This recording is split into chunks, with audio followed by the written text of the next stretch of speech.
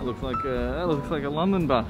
Welcome everyone to London, England, where the sun around the start of December sets and around midday it's dark as hell and everyone's sad and depressed. But you know what's not sad or depressing? Having a fun hobby like photography or time-lapse or time-lapse photography. The pals over at Licht asked me to make a video promoting the Christmas music on their website, so they're sponsoring this video, which is great because this means that I can buy more Christmas presents for myself. More about the sponsorship later.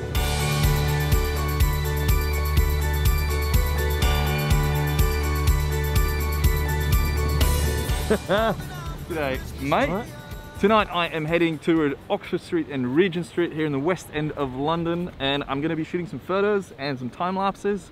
I'm going to take you along with me. I'm going to try and get creative and give you some tips maybe so that possibly I can inspire you, or you feel inspired to go out and shoot some Christmas lights yourself this year. I am joined by my good mate Pete Jobson, who I haven't seen in a while, and you're not seeing him right now either because of the depth of field. I'm dreaming tonight of a place that I love even more than I usually do. And although I know it's a long road back,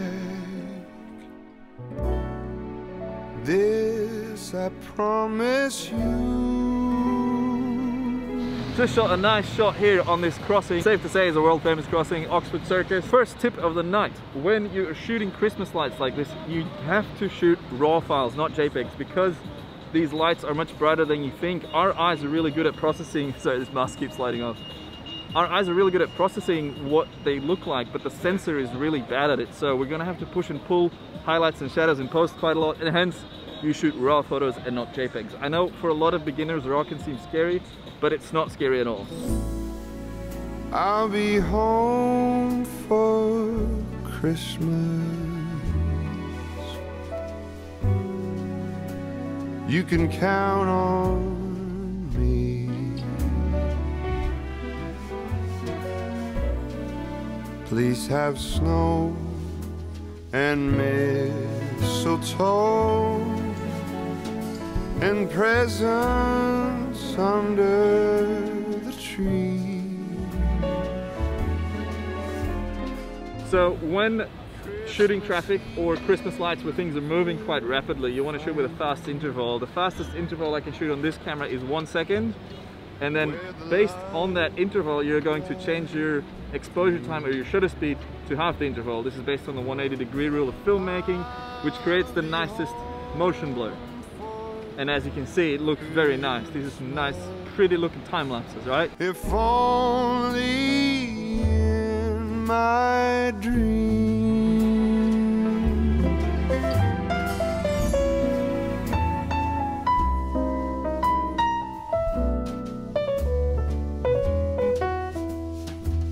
Diversity is important in more ways than one. I always bring at least 2 lenses, or at least a zoom lens that has a nice range, from a wide angle to a tight shot with a long lens. A wide angle is great for establishing shots when you're arriving at the scene to show your audience where you are, and then tight shots are good for compressing your field of view to make a street look busier, or a beach, for example, which we saw a lot during English summer here, where they were exaggerating the amount of people on the beach.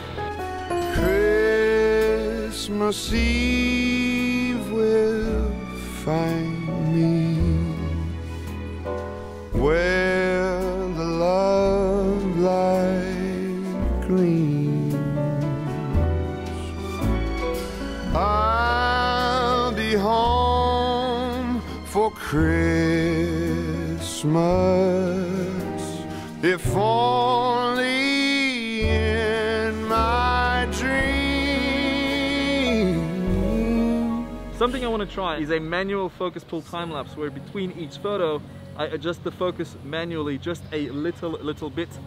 I don't know what it's gonna look like, but when you're shooting Christmas lights, when they're blurry, when there's bokeh, when they're out of focus, it increases the size of the lights, which might look really cool. Look, it's an experiment. Let's give it a go. First of all, this isn't a mechanical focusing ring. It's kind of digital, I think, so I'm not even sure if this is gonna work. Another thing I have to adjust is instead of a 1 second interval, we're going 2 second interval. So I get a little bit of time to do that in between shots. If it's 1 second, it's going to be too hectic, I think. So let's give it a couple of frames where it's blurry, and then we'll start doing the little focus pull, I guess. So click, click, click, turn, click, turn. It messes up the rhythm, just noticed, even though it's on manual focus. So it skips a beat when you do that. I'm gonna keep going because it might still look cool. Alright, so that was a fail, which is always fun. It's an experiment. I'm learning and you're learning as well. In time-lapse mode, when you pull the focus, it slows down the camera, and then yeah, it just doesn't really work. So what I'm doing now is I've taken it off time-lapse mode, and just as with the super zoom video where I was zooming and clicking manually, we're gonna do that now. So I'm gonna take a photo, and then I'm going to slightly change the focus, take another photo, and then we're gonna repeat that, I don't know, 50 times. It's only for an example, so let's give it a go. Start frame to know where I'm starting. Click. Click. Christmas Eve will find me where the love light gleams. This is almost like meditating. It's like swimming. You only focus on your strokes and your breath. With this, it's focusing on rhythm and the movement. And I have to be very careful not to shake the camera. Oh, we're there already. That was very quick. I'm just firing off a couple extra shots now. So I've got a little buffer at the end for maybe a transition or something. Anyways, let's review that. Alright, look, it's not much, but it's an experiment, and on first impression, probably not worth it. But I'll pop it on the big screen and then you can decide. And then finally, there is one more experiment that I want to do that I have done in the past. It's when you have a zoom lens and you zoom in or you zoom out during a long exposure, which creates these light trails. And this should result in a really cool shot. And we're standing underneath this angel figure, whatever, LED flying dolphin man, so perfect example or perfect spot to try this out. I've borrowed Pete's 16-35 lens. My settings are f8, 1.3 second exposure, and ISO 100 to keep the files nice and clean.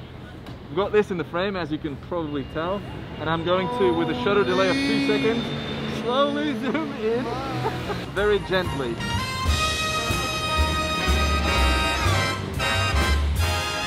So I don't shake the camera, and this is what that looks like. And that's not a bad first try. You gotta keep playing with it, shoot some other frames as well, so that you can superimpose them maybe to really bring out the angel, and we'll just keep playing with it.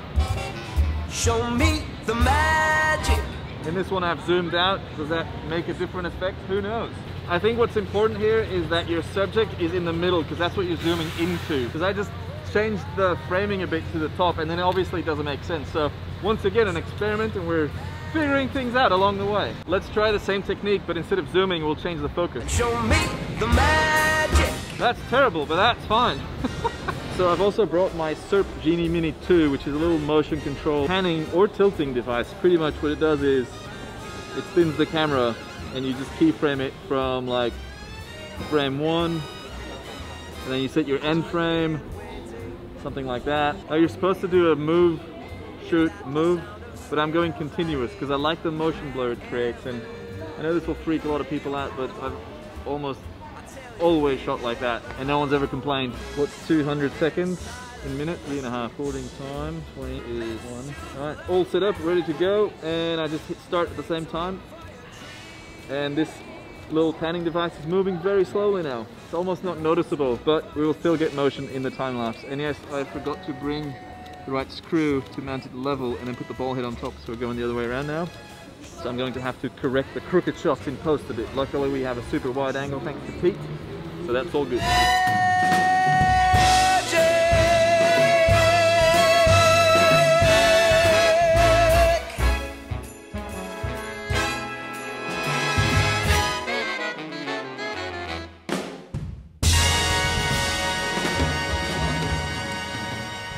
those. Got a green light effect. I don't know if you can see that. And then I went out to buy a Santa hat, but they're sold out everywhere. And I wanted to get a Christmas tree, but I couldn't find a big one, so I got a small one. So I'm just gonna hold this while I talk about today's sponsor, Licht. So I think we can all agree that a Christmas video is made 100 times better with Christmas music or Christmas accessories even.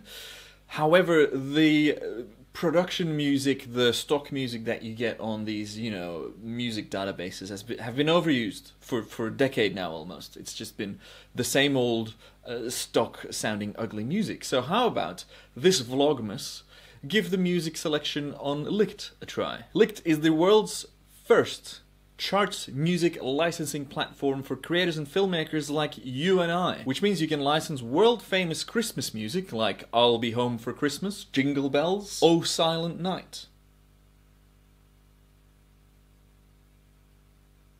Oh Holy Night. I just had to check. It's not Oh Silent Night, it's Oh Holy Night. We Wish You a Merry Christmas, Deck the Halls, etc. and so much more without any copyright claim issues or ad revenue issues. You can get your first track for free and your second for half off, and you can support the channel and me by clicking the link in the description below this video. Do it for me and for this little Christmas tree.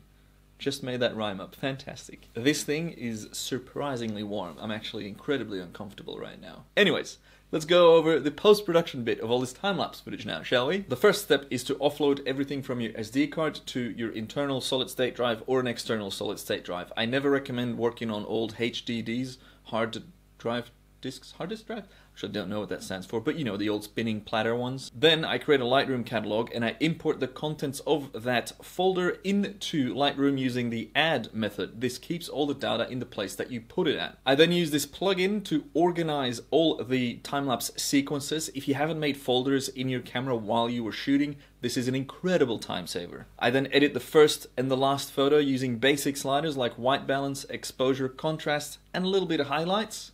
I then paste that on the last photo, and then I use that plugin again to pretty much synchronize the settings between the first and the last photo.